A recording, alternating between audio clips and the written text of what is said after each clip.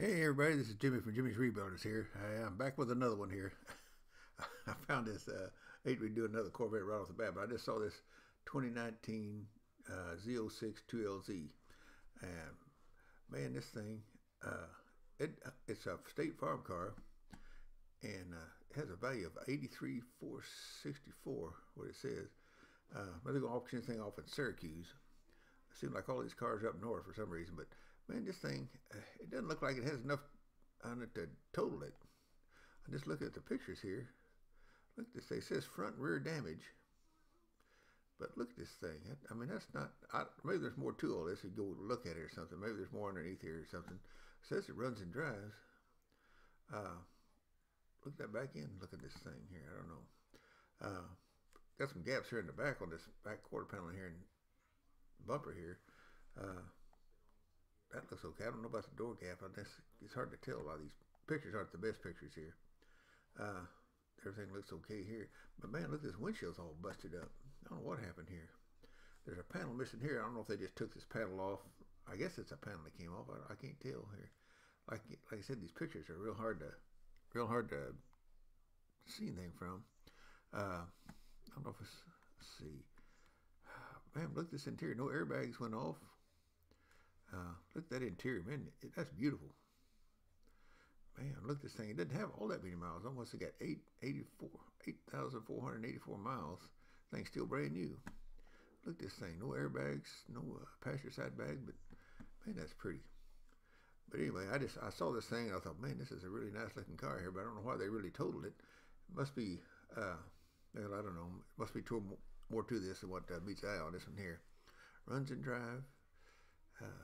84 shit, I don't know. Anyway, it's in New York here. If anybody's interested in it, here's one. This one's coming up. This would be a good one for somebody. They could just drive it and fix it as you go. Because you probably, it wouldn't take much probably to get this thing inspected and get a regular title. Because I think it's got a salvage title on it.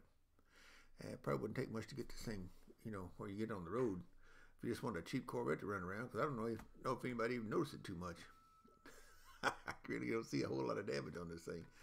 It's no water damage, nothing, but that windshield's all busted up. Let's see if I can get a better picture of this windshield here.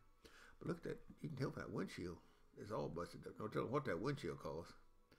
But anyway, and probably going to need a front bumper cover, which, you know, if it was just a regular car, you'd just probably patch this bumper up. Maybe be fine. But a car like this, you probably want to get a brand new bumper, so no telling what that bumper costs. Probably going to need supports behind it and all this other stuff behind it and everything because you want to fix it right. But the back bumper, I don't really see much wrong with this back bumper. Maybe I'm missing something here. I don't know. Maybe if I'm missing something, you see, or you notice something, let me know. I just don't see it in this thing. I don't know if we can do this HD or anything in here.